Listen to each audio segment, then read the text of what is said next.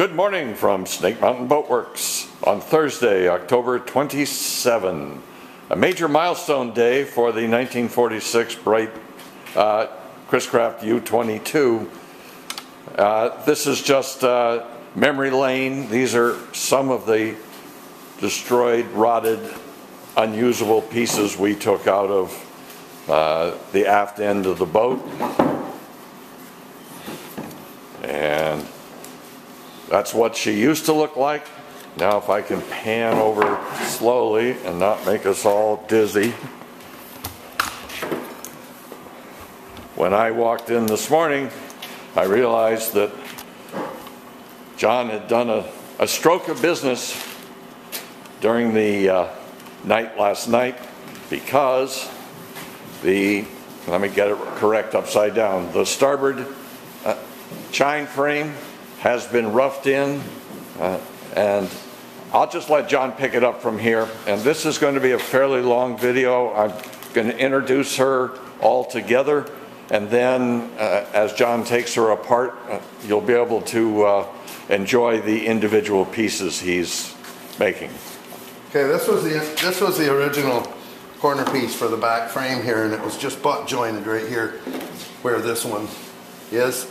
And on my new piece, I made it extra long and I scarfed it into the framework that's already in here. And then I put in a plywood brace behind it, which all the crisp caps have in the back corners. And along with the gusset in the corner, the original one was rotted on this side. So we replaced all that stuff. And this piece right here came out of over here, and it wasn't cut out through this piece of wood here, which was making everything loose and not structural. So when we put in our new piece, we dadoed it right into this piece of wood here to make everything a lot more strong. This back frame, that was fitted, roughed in, and then it was sanded from the keel out to the chine. The keel, I replaced that, and I scarfed it in where I replaced it underneath the strut, so that's all real structural under there. Then I had to actually mirror image this corner to that corner over there, and I got that all set. The only thing is we quickly take it apart and seal it, and then bolt it back together. And when I put it all back together, these two pieces of wood are supposed to be like one piece of wood, so I'll actually epoxy these two pieces of wood.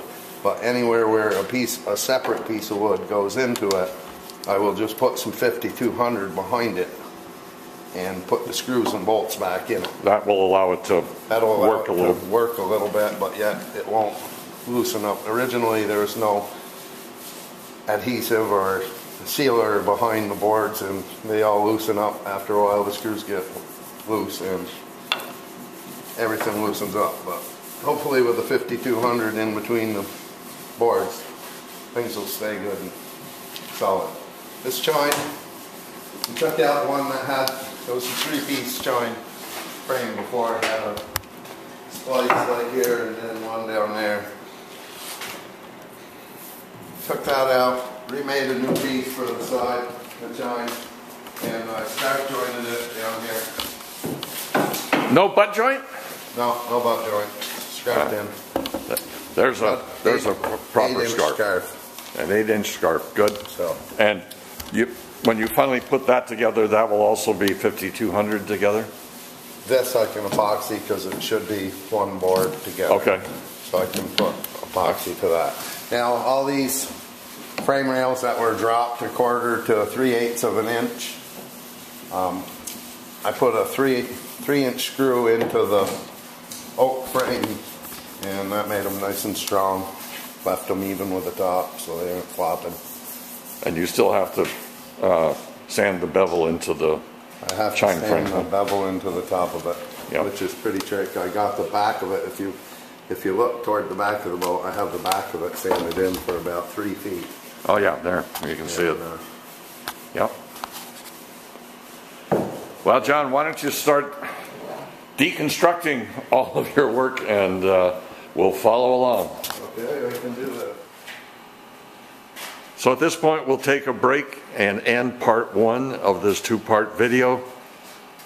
And the next one will take you through the process of undoing everything that John has just done. Thank you so much. Bye-bye for now from Snake Mountain Boat Works.